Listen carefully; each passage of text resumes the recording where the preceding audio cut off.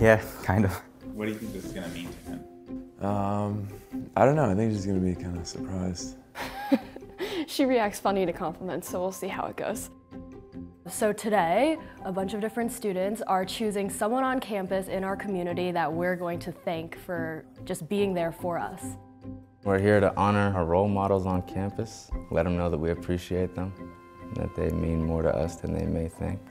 We're here to talk about my best friend, Annie Yang. I walked in on the first day and she was like the nicest person to me. I smiled at her and she smiled back at me and like invited her to sit with me. I had to choose Mrs. Clark. There's no one else. Like, she cares for us the way that parents care for their kids. They have no idea that they're gonna come in and we're gonna surprise them. He thinks that we're filming a video just about the school, but in reality, I'm going to be surprising him today. So, really nervous, excited, and can't wait for her to come through the door. Got it? Yep. Okay. Send him in.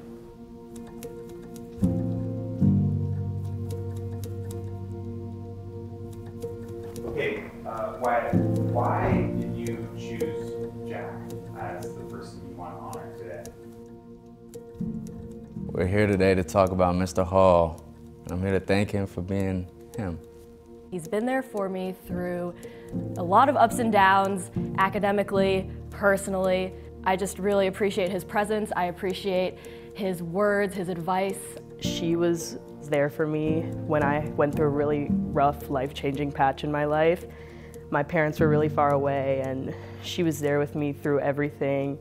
Danny means a lot of things to me. He's a very good friend. I feel like he's someone I can trust.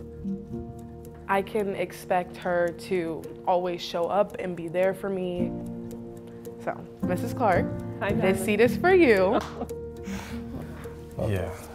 What is this? How are you feeling right now? A little overwhelmed. I mean, grateful. Thank you. How are you? You make it so freaking easy for me to be here, and I just can't thank you enough for that. Is this why I'm here? Oh my God. I love you, kiddo. Yes, You are the I love best. you, Mrs. Clark. You're Yeah. so great to me. I'm really proud of you. I couldn't be more proud of you. You were the one that drove me Yep. to the hospital, Remember and that. the biggest thing I remember is like you holding my hand throughout my entire Yep. 45-minute MRI. Yeah, I just didn't want you to be alone.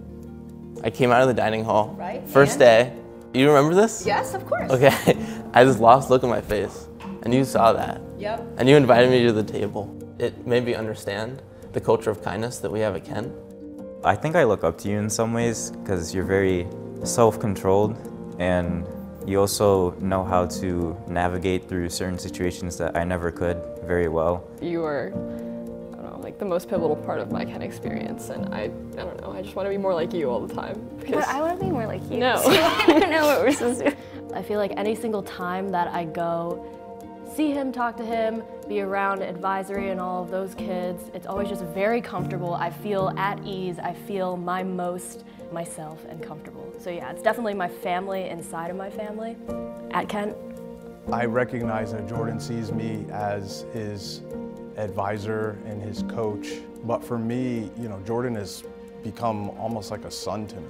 As we get close to grad, everything's starting to set in, and we're not going to be with these people for long, but I mean, it feels like longer than 4 years we've spent together. Yeah.